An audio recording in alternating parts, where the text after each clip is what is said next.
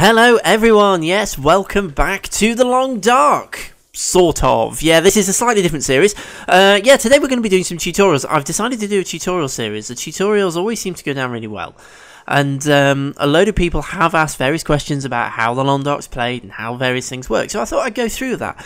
So in this little series of videos, we're just going to go through the game. We're going to go through the elements of the game. We're going to have a look at everything and how it all works. Now, you're going to have to forgive me, though, with this first video because I have been having an absolute nightmare with my microphone and audio recording equipment. So this is actually post-commentary. I did record the audio live when I did the video, but unfortunately, it was so poor, I'm having to do it again, and I've had to do an awful lot of work to fix the microphone. So, this is post-commentary and all the fun of guesswork of what I said before and what I did that goes with it.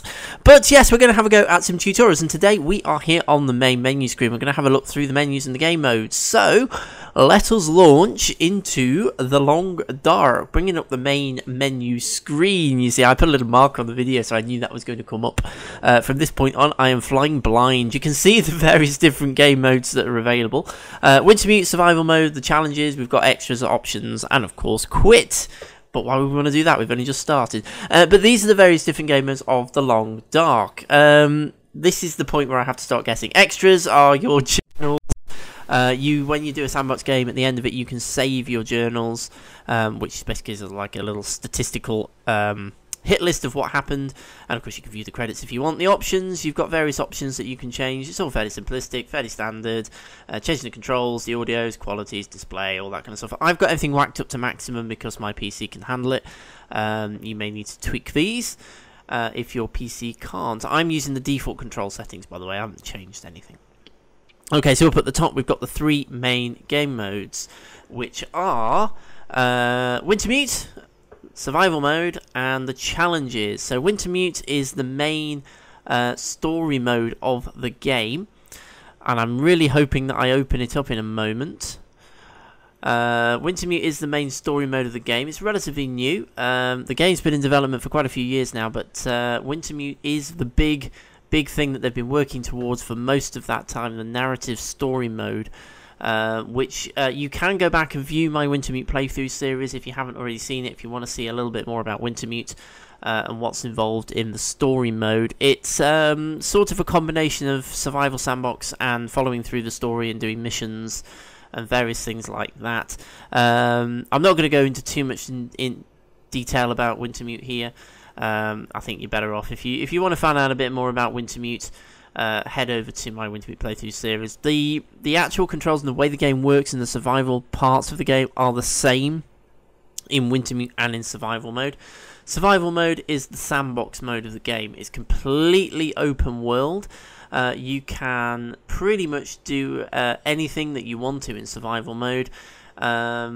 Survival mode is the main part of the game that's been in development since it launched. So story mode is the thing that everyone's been working towards, but sandbox is the one that's actually been available right from the get-go, and the one that most players are familiar with. It's completely open world sandbox. You have complete free reign. You can go wherever you like within the game world.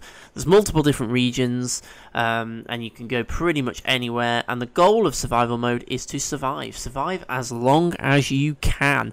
There is no end game. You literally just keep going as long as you can. Try and survive as many days as possible.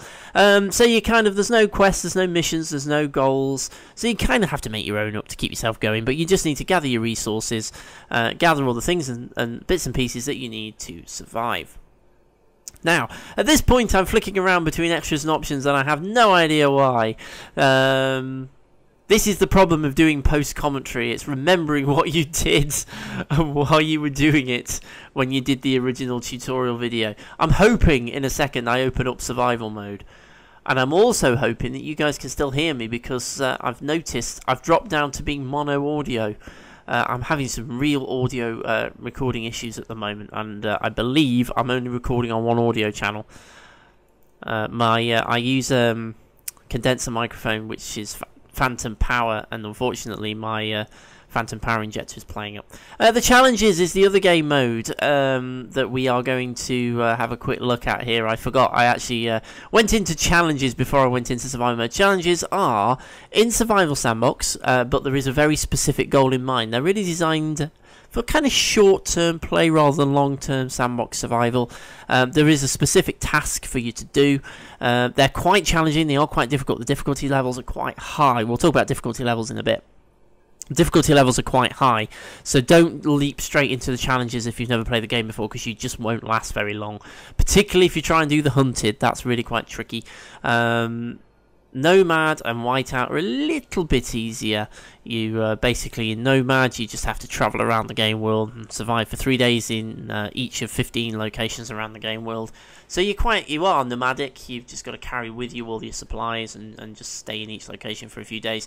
Hunted, you're being hunted actively by a very aggressive bear, and that really is a big challenge. So these are designed really for one play session or maybe a few hours of play. Rather than long-term survival. So they are the challenges. They're kind of cool. We'll probably do a few videos on the challenges at some stage, maybe even a live stream if I can get a good enough internet connection. But for now, the biggie in the Long Dark is Survival Sandbox, and I think that's where we're going to go now. I've already talked about Survival Mode, what's involved in it. So if we just set up a new game, you can see, let me just... I'm probably just going to muck around at this point and set ourselves a new game. You can have 5 concurrent sandbox games playing. So I just need to delete one of my tutorial ones. We have 4 different difficulty settings. So we've started up a new game. We have 4 different difficulty settings. Pilgrim is the easiest, and it is really quite easy. It's geared at brand new players, or if you really just want to go into exploration in great detail. Most of the survival elements are incredibly forgiving. You won't freeze to death very quickly, you won't starve very quickly, you won't die of thirst very quickly. Resources are incredibly plentiful. You'll find lots and lots of man-made packaged food and things like that in all of the buildings that you can go in and loot. You can get hold of water really easily. You can get hold of firewood really easily to make water. The wildlife also will not attack you unless you attack it first. So if you walk past the bear will run away from you, whereas in the other game modes it will attack you. So unless you actively attack the wolves or the bears, they will just run away. They will just leave you. So it's a great if you're just starting out in the game and you just want to get used to how the game works, or if you want to go into exploration and you want to just walk around the game worlds and find out what's happening. Voyager is one step up from that, so it's a little bit more challenging. Wildlife is sparse. There isn't so much, aggressive wildlife out there, but it will hunt you down. So if you go near it, it will attack you. So that is one difference. So unlike Pilgrim, it will attack you, but there isn't that much of it. Survival elements are a little bit more challenging. You will freeze, starve, and die of thirst a little bit more quickly. Resources are still fairly plentiful. There's a bit less than you'll find in Pilgrim, but they're still fairly easy to find. So it's a step up, really. So if you're kind of used to things in Pilgrim, you're finding it a bit easy, and you want a little bit more of a challenge, Voyager is the place to go. You can put 4 active feats in Voyager. Feats are something I'll talk about in another video. But you can have 4 of them in Voyager. Stalker is the mode. If you've seen any of my other series, Stalker is the mode that I usually play, and up until recently it has been the hardest difficulty setting. It is for more experienced players. It's a lot more challenging. Hostile wildlife is far more common. There's a lot of it about. Wolves hunt in packs. There's more bears wandering around, and they will actively hunt you. So it's not just that they'll attack you if you go near them, they will actively try and find you. So it's much more challenging, and you also take a lot more damage from wildlife attacks. The survival elements are a lot more challenging. You'll freeze very quickly, you'll starve very quickly, and you'll die of thirst very quickly. So it's a lot more challenging. You have to manage your resources more. There are a lot less resources around as well. You have to work harder to find them and craft them. You have to make more resources in Stalker mode. So Stalker is the hard mode, which is the mode I normally play. You can have 3 active feats in this, and again I'll talk about feats and various things like that in another video. And I'm hoping in a moment I'll click down onto Interloper. Interloper is a relatively new difficulty setting, and you can call it the extreme difficulty or hardcore difficulty if you'd like. It's really for very experienced, very expert players. It really is a survival challenge. If you want to do any kind of exploration of the map, don't bother going into Interloper. It's a real challenge.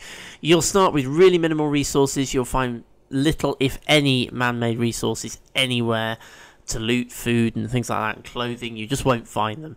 You pretty much have to craft everything you need. So you have to find your resources, you have to craft everything, including clothes. Food, you have to survive off the natural world more, and the world becomes more hostile the longer you survive. So animals will become more common, and they'll become more aggressive. So it really is a real hardcore challenge. I've never played on Interloper.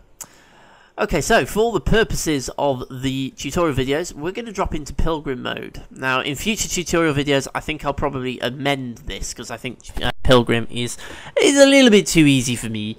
Or am I going to go into Stalker? This is part of the problem of re-recording things. I can't remember what I actually did. But we're going to set up a game. I'm going to go into Stalker mode. There we go. Okay, so these are the game regions. There are several regions. Mystery Lake. Mystery Lake is the oldest and original of the game regions. When the game first launched, Mystery Lake was the main map. Regions equals maps. They all interlink together. There are multiple regions. They all link together via transition areas. So you can pretty much walk between them. So you can travel from Mystery Lake to Coastal Highway and to Pleasant Valley, which are two of the other regions, via two different transition zones. Mystery Lake focuses around the lake, which is bang in the middle of it.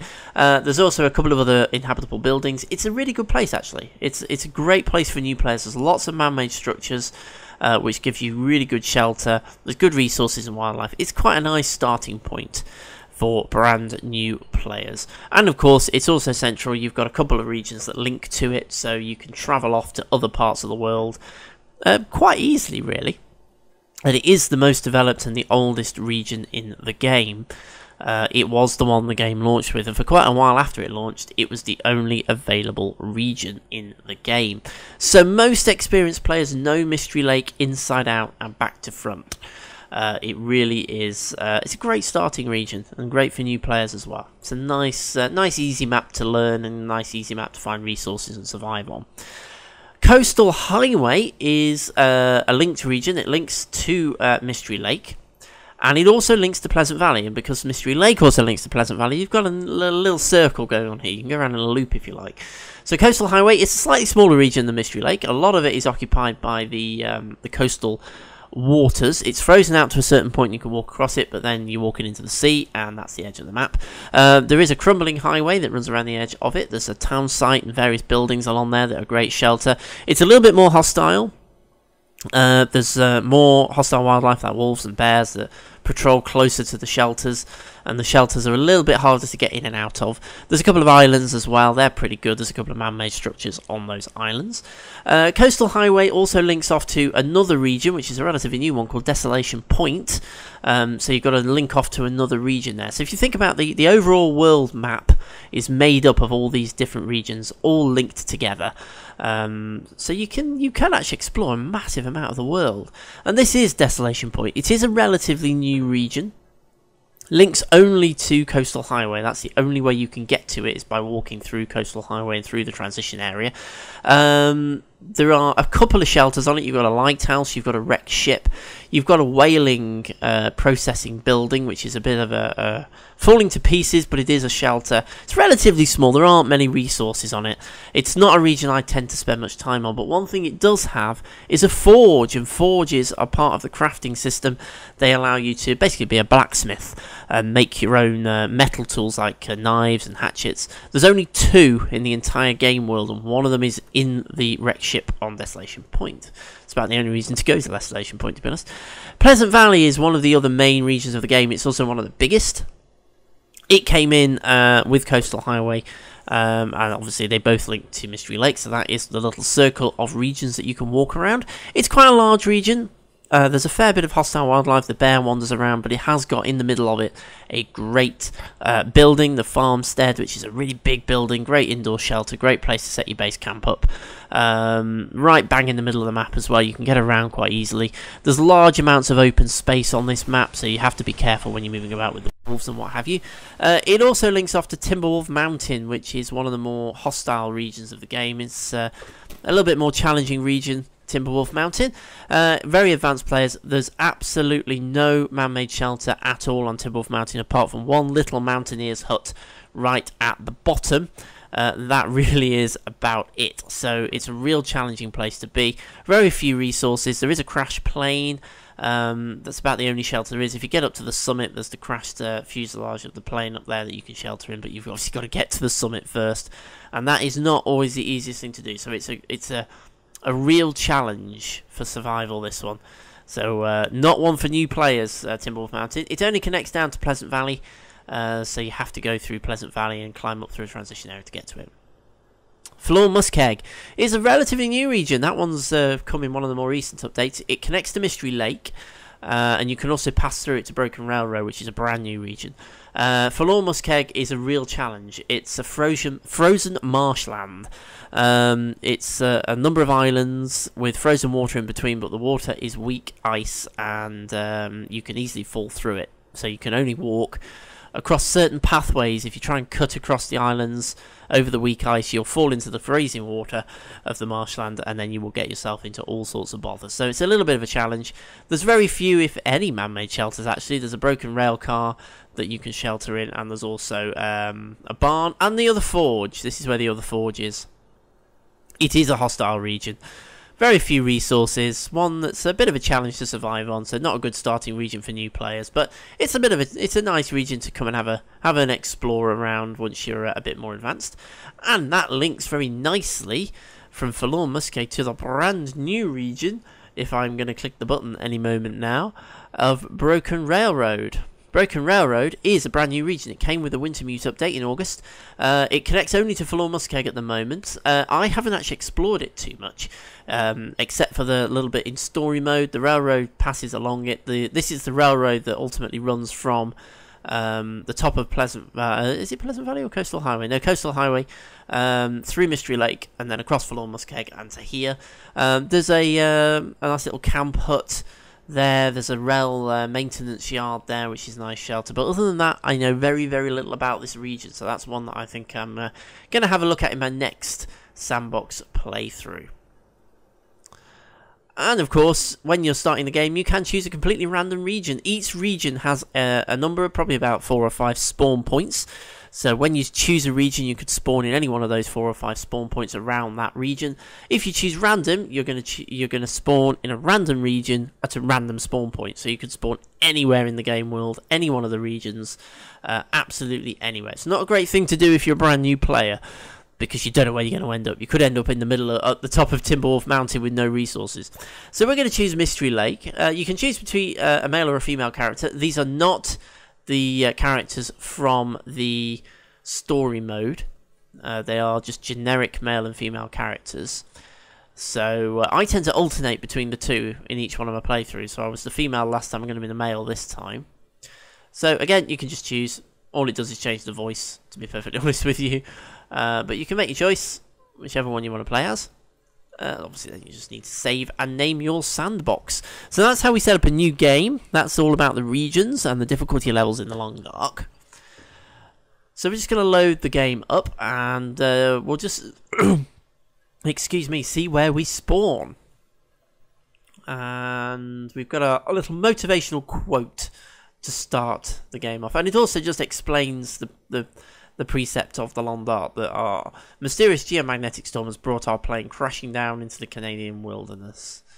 How can we survive? Well, how far will we go to survive? Which is the big question of the Long Dark.